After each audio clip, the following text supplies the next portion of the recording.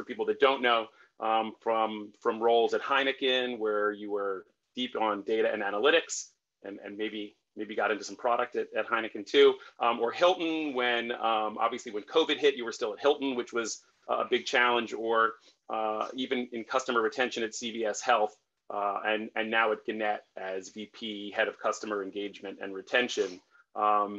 Clearly sitting at the intersection of what a lot of people are thinking about right now: data and what's happening on the platform, and engaging consumers, taking them obviously from an offline universe to an online universe around engagement. I just thought it'd be great if you could tell us a little bit about your current role at Gannett and what you've been tasked with doing there. Absolutely, and thank you again for having me here. And thanks, Jake, for the introduction. Very excited to be here.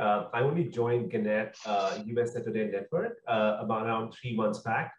My current role is actually pretty exciting. So what I'm focused on is I'm trying to kind of make sure that all customers that we are acquiring as a part of our broader charter of growing digital subscription, we are engaging these customers and we are making sure that they like us enough to kind of stay with us.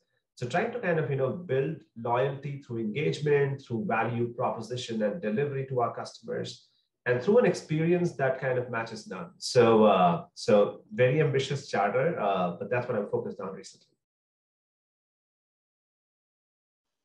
Great, yeah, I think that's super exciting. Privacy is a topic that comes up a lot, both in the trade press as well as in common company and conversation. Everyone's talking about privacy, what it means in the digital space, what it means on the device. Yet you're tasked with personalization and customization, and these things are always in constant tension. On one end of the universe, we have privacy, and on the other end, we have that personalization and customization. So I'm assuming in your role, you have to address that. How do you think about privacy concerns while delivering on those goals that you just talked about? That's a great question, Jake, and thank you for that. And I think that's a question that a lot of enterprises are asking themselves today. What is it that we can actually offer to our customers in return to the data that they agree to sharing with us?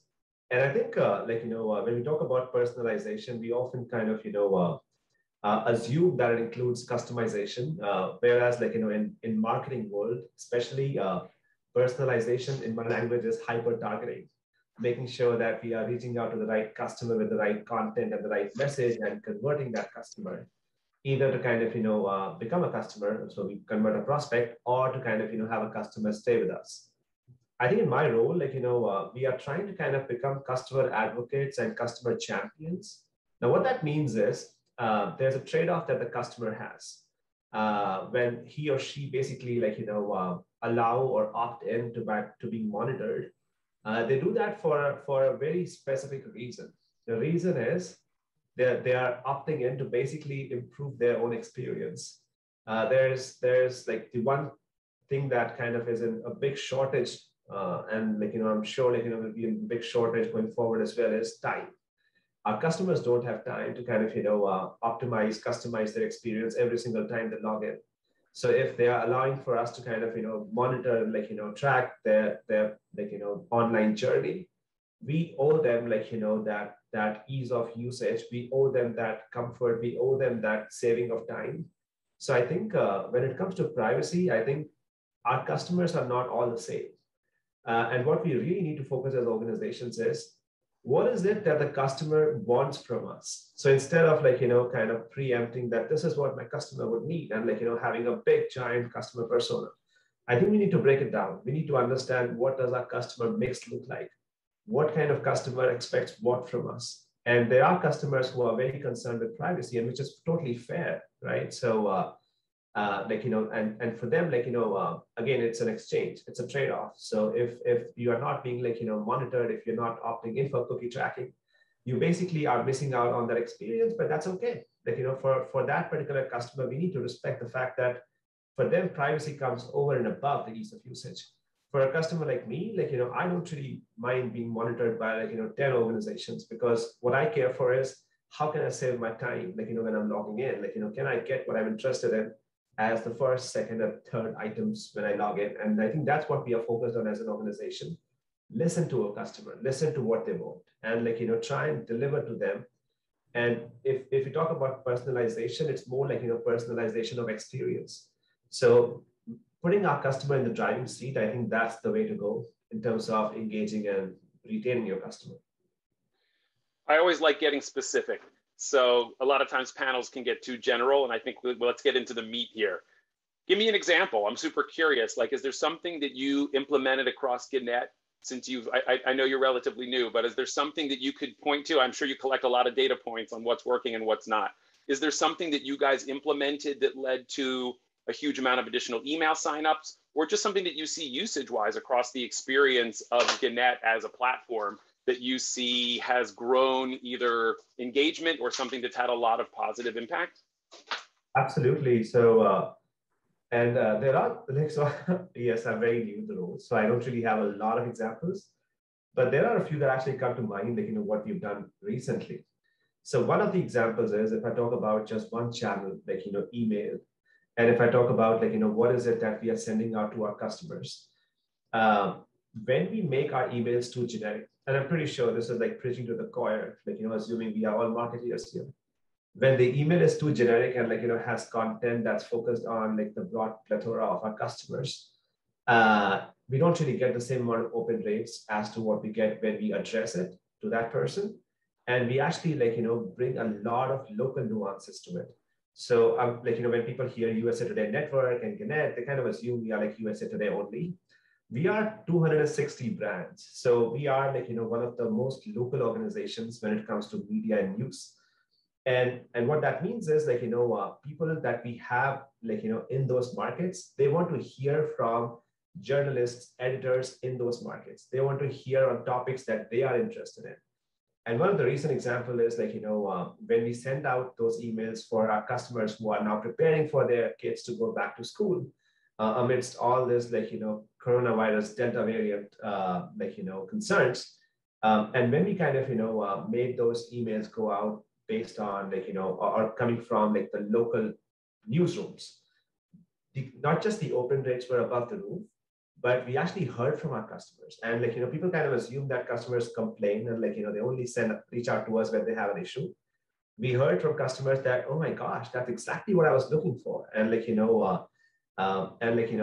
the appreciation that they have for that local nuance, I think that is like step number one in our journey towards customizing their experience and, like, talking to them in their language, which I think is a big thing that kind of gets missed out when you have a large national organization. So that's just one example, right? Like, our engagement rates were above the roof. Like, we saw a lot of people not just read the news, but also come to our platform and engage further. And I think it's only a function of, like, giving to our customers what they want. Great. I love that example. It's an example that, of course, is reliant on email. So at some point, you had to take an audience that was logged out and get them to give up some personal information. So assuming that the Gannett universe is a generally logged out universe, I wouldn't be surprised if maybe in great success, maybe you're at 10% logged in.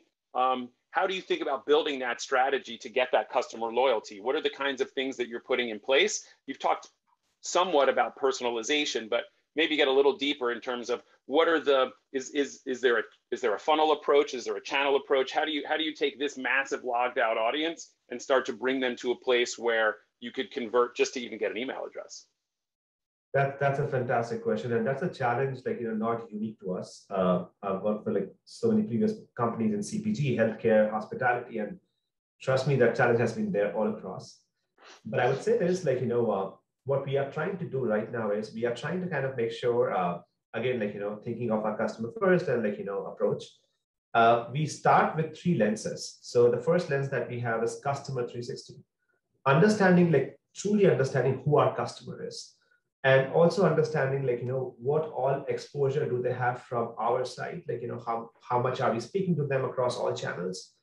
And then also trying to kind of, hypothesize, like, what else is this customer exposed to? Because we don't really have a customer for USA Today Network, which is different from a customer for, like, a YouTube, which is different from a customer for Prime. It is the same customer. The same customer is exposed to all different kind of experiences. So we are trying to make sure, like, we truly understand who our customer is and, like, what is it that they come to us for. The second lens that we have is benefit 360 to understand, like, what is it that the customer gets from us? Any relationship where we are focused on retention has to have, like, value proposition that both parties are getting. And our ambition and, like, what we are pursuing right now is to grow that value and to grow that value with the tenure of our customers. So, like, it's not like, they kind of come to us for one thing and they kind of stay. And the third one is voice of customer. So listen to our customers, and listening does not just mean surveys, like, understand, like, what is it that they share on social, like, what is it that they kind of give to us as feedback? What is it that they tell us when they call us at our call centers? And why these three lenses are important to your, getting back to your question, Jake, is if you think of, like, the customer journey that we have, like, our retention and engagement efforts don't actually start after you become a customer. They actually start before you become a customer, right? From, like, who are we targeting? What is the promise that we are making them? Because if we don't deliver the promise, they'll leave right away. How easy is it for them to kind of sign up, like, to kind of, come and, like, become a member? Then are we onboarding them carefully? Like, are we educating them about all the benefits that they get after being a subscriber? There's a subscription, and I think there's a USA Today article recently. There's a subscription exhaustion. Like, people have so many subscriptions today. So we can't just be, like, one on top of all the others that they have. We kind of have to illustrate the value that we bring forward. And then, like, we are continuously trying to kind of engage and, like, reward our customers. So, and then, like, eventually we want to make sure that we retain them, like, mitigate any churn and, like, win them back. But throughout the journey, the focus that we have is one, like, best in class customer experience. And second, like, making sure that we listen to our customers. So customer experience is not like, monitoring and tracking the output or the outcome. It is basically listening as we go and course correcting. Sometimes we won't get it right. And what that means is for customers to kind of, basically engage with us and, like, be rewarded, we are exploring different channels. So email is one of them. Other one is on-site. So when they're logged in, like, there's so much that we can do, like, in terms of communicating with our customers. We are, like, developing products through our app where customers, like, have an ability to basically select the topics that they want to follow and they want to kind of, get news on. And this is just the beginning, I would say, like, and then we have other offline channels, because not all customers will open all emails that we send to them. So, like, we have direct mailers, phone calls, and then last but not the least, the power of community and the power of social media. I think that is humongous. And what that means is it's not just like, it's not just like, reaching out and finding out our customers on social media channels. It is also basically creating a community of our users that basically, like, want to talk to each other, want to express opinions, want to kind of gather and, like, talk to the local journalists. So I think eventually what we want is, Jake, we want like a unified omni-channel experience that our customers really enjoy, and that basically keeps them coming back to us. So kind of, become that, like, one place for them to kind of stop for their news needs and content needs. Ambitious goals. I Totally. love it. Selfishly, as a technology provider to the publishing universe, in the data space, I'm interested to know how you determine what the key technology tools are that you're going to bring to bear, and how much of that, Gannett's massive, right? So you have the opportunity to develop probably certain tools in-house, as well as look to the third-party universe to bring in tools as well. Is that within your scope? And if so, how do you determine what you're going to build in-house versus what you're going to look to expertise from the outside to bring in partnership? And maybe talk about it in terms of this year and maybe looking into the roadmap for 2022. How do you look at, here's what we know we want to build, and here's where we might be looking for partnership from others in the outside community? Totally. So it's actually public information. Like Gannett has a big, hairy, audacious goal.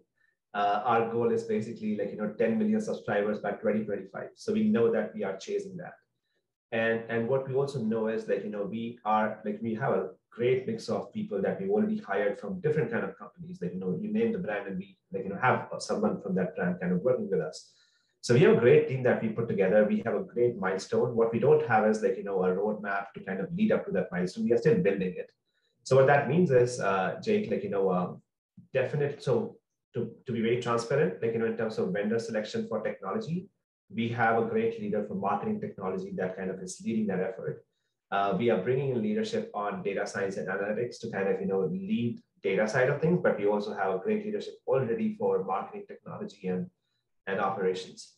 So, but like, going back to your other question, like, build versus buy, I think a lot of that will depend on like, on our goal, which already is set. So it's not really a moving target. It's not really like, something that will evolve or change. So we have like, something that we have committed to ourselves, and like, we have to pursue it. So what that means is, given like, where we are in terms of resourcing and in terms of staffing and in terms of delivery, I would say like, the decision will be very straightforward when it comes to build versus buy. Like, we don't really have the luxury of waiting too long, if that makes sense.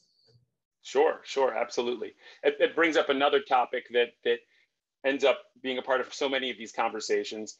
So social platforms are obviously a big referral source for you, and yet at the same and masters of personalization, and yet at the same time, very complicated relationship between the news media, the big news orgs, and the social platforms. How do you look at those referral sources, and how do you are those partnerships? Are they frenemies? Are they delivering data to you around the referrals that you're receiving? So you might be getting other signals in the background that may not show up on the page. I'm curious to know, how do you work with the Twitters, and how do you work with the Facebooks and the Snaps and the TikToks of the world in order to maximize what you can do? Because we certainly know how they're maximizing what you can do. Great question, Jake. Although I would caveat like this heavily. I'm the engagement and retention guy. So I have a peer of mine who's acquisition lead. Now they are the ones who are working with like, Facebooks and like, social medias of the world day in and day out. My role and like, how I kind of, partner on social is basically using them for community building, using them to basically make sure that like, we get the message and the word out, making sure that like, if we have a new initiative coming up in the local market, we use our local hashtags and like, handles to get the information out. So for me, like, the role is not really to kind of refer and acquire from social. For me, the role of social is to basically engage my customers on social along with other channels. And as far as like, tracking and like, ability to kind of monitor goes, I think we are in a good spot. It's not ideal because I would imagine like, at one point we'll have a unified voice of customer, which is like not just social, like, all channels, one unbiased voice of our customer for that particular market, for that particular piece of content. We're not there yet. Like, that's what where we want to kind of, get towards. But I would say this, like, when I joined USA Today and Gannett, I kind of came thinking like, okay, sure, it's a relatively smaller organization compared to my prior one, like, CVS Health, which is a Fortune 4 company. And then I realized and I was shocked. I was like, oh my God, this might be the biggest organization I've ever worked for, because our products run in millions. Every piece of content is our product. And that product can either engage or unengage a customer, or like, make them lose interest or gain interest any single moment. So it's a massively complicated like, world. But at the same time, that's what makes it so exciting. So I think for us, like, the key is understanding like, what to show to who and when, and like, and how to kind of, get their feedback at the same time. That is the key. So I appreciate that. You think about audience all day long, and I'm sure that while we want to think of everyone as an individual, at the same time, we make buckets or personas or whatever we want to call them. Tell me a little bit about news consumption across the generations, because I think as we were talking about earlier this morning, we have a generation of boomers that maybe are our parents' generation, or for some of us, our grandparents' generation, where there was a very specific way in which news has been consumed for a long time, and a very different expectation of personalization and content consumption, as opposed to me as a Gen Xer, or obviously millennials, or then my kids that are Gen Z and below. And clearly, there's a lot of different ways in which there's different platforms, different apps, and just different expectations. How do you start to deliver experiences that maybe can speak to all of them in a news organization as large as Gannett? Love that question and love that point, Jake. So yes, so our customers, like, millions and millions of our digital customers, they're all so unique and so different. So like, for us to kind of, have one approach and like, one strategy throughout will definitely not be scalable.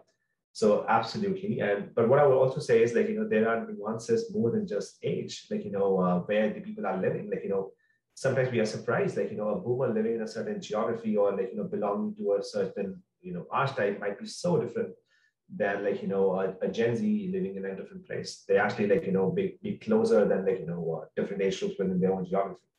So what that means is, like, as an organization, we kind of, started with segmentation, like understanding, like, who our customers are, who our prospects are, who our general, like, news readers are across the country. And then I think what we are trying to do now is we are trying to kind of, like, nuance that further. Like, in an ideal world, I would love to know each and every customer of mine, because I think they are, I don't, and this is kind of goes in my team, like, we don't think of our customers as our customers versus, like, we are, like, the brand. We are like one extended large team.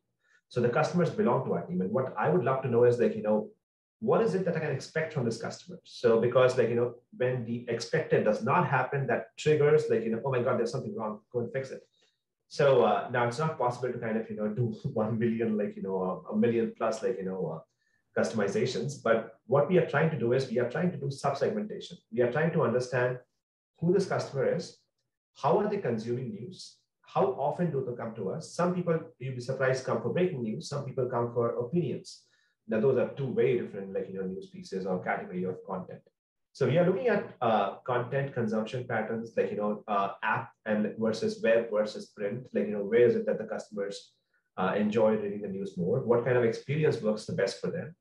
And what we are trying to do at the end of the day is, like, instead of having, like, millions of personas, we are still trying to kind of, deeper dive into having at least some kind of uniform, coherent clusters, so that I know that, okay, this is the cluster that wants this particular experience. And then I want to kind of, start tracking how are they behaving. Like, if they are behaving consistently, then like, we have consistent experience for them. So we go to, like, uh, to kind of, it's a very complicated question. So I don't have a straightforward answer to it. It basically is what is laying the foundation of our user experience efforts. So in a nutshell, understand what to expect and then react when you don't get what you expected. Okay, well, as an expert in user experience, Android or iOS? Oh, for me personally, iOS. For you personally, iOS? Yeah, yes. My wife is Android, so. Mixed household. Yes. But on a more serious note, when you have to think about platform and customization, do you find that the organization as a whole, that's more of a restriction, meaning we have to be thinking about how we can customize in ways that can be cross-platform? Or do you have to be thinking about customization and I should say personalization, as that's the name of the topic today, personalization in a way that can be discrete for each platform? I think it ultimately is a function of two things: feasibility and scalability. So if it is like, scalable to kind of, create a custom experience or a personalized experience by platform in a discrete way, I would love to go for that, like, but I don't think that is totally scalable. So we go back to feasibility, like, what is it that we can do today? So as I said, like, one thing that is very different and very exciting about my current role is we have a set target. A lot of other companies, it was like, okay, grow by 10%, grow by 15%. And when we come back and grow by 50%, people are like, oh my gosh, this is awesome. Here we have a set in stone target. So I think we do have, like, we do have the ability to kind of tweak, but, like, we have like a clock that's ticking. So ultimately, like, we have to go back and prioritize. If something is not not scalable, and, like, we cannot deliver it, even though that's the ideal experience, let us start somewhere and, like, eventually, like, scale it, if that makes sense. So basically, like, not I don't think we can create a discrete experience by platform yet. But again, I'm not super qualified to answer that. Maybe we can. Totally understood. I think at some point we are supposed to take questions. So if people want to ask questions, go for it. Otherwise, I'm just going to keep asking questions because I have some more. So feel free to chime in when the time is right. Clearly, as a news organization, your scale goes up and down based on the news cycles. And I would think that from a very contentious presidential election to now COVID-19 that has certainly had much longer duration than many of us had expected. I would assume that content consumption is up. And because of that, does that provide more opportunity for you to personalize in the ways that you want? Or does that actually hold back your ability to do what you want because so much of the coverage is siloed in particular areas? That's a great one. The content consumption is not consistently up. Like I was personally surprised to kind of notice that there are patterns up and down. Even though there's so much going on, I think in general, customer behavior has changed so much post COVID. What existed before, meaning you have something going on, everybody kind of jumping on, but I think there's a fatigue. People have read enough, heard enough, seen enough. So I think what we are trying to kind of understand is okay, given the new normal that we are in right now, what is it that is making more sense? So getting back, I think that opportunity for us definitely is there. So and we are trying to kind of become that objective news providers, if you will. So we want to kind of make sure that our customers have access to news and have access to updates on their fingertips. At the same time, we don't want to overwhelm them, if that makes sense. Yeah, no, it absolutely makes sense. Yep. And those signals, obviously, I'm just interested from a data perspective because you're looking for consistency of signal, right? And right now there's potential for noise because you have either a more audience or an audience coming for more particular types of content. And so clearly part of your job or your team, I would imagine, is to, how do I consistently keep the signal and keep the noise at bay? Exactly. All right, I like it. I like your job. Can I have it? Nope. I love my job. But great talking, Jake. Thank you. Yeah, pleasure. Great. Thank you both so much for your time. This has been really interesting. I've just learned so much from you, Shiv. This is really cool. I loved the example you gave on email. I mean, obviously, that is something we encounter here too. Those generalized emails just don't seem to perform, but it's, what's that right type of content for you guys? That's localization. So I think that we can kind of take some learnings from that and really appreciate your time this afternoon. Awesome. Great being here, Misra. Yeah, so thanks to all of our amazing marketers that shared their views today. Really appreciate it. We covered a lot in a short amount of time. So for our audience out there, please connect with our speakers on LinkedIn to stay up to speed on their work. And this concludes our public-facing portion of today's event. If you are part of the 7-Eleven team, we will now be moving over to the separate links. So you should have that in our marketing team's chat. And I will see you all there. Thank you again, Jake and Shiv. Have a great afternoon.